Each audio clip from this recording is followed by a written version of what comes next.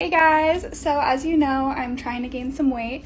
I'm trying to bulk up and turn my situation back there into a little bit more of a situation. So to help with that, I've been seeing a personal trainer for a couple weeks now. I've been doing it twice a week, and I want to show you guys the progress I've made so far.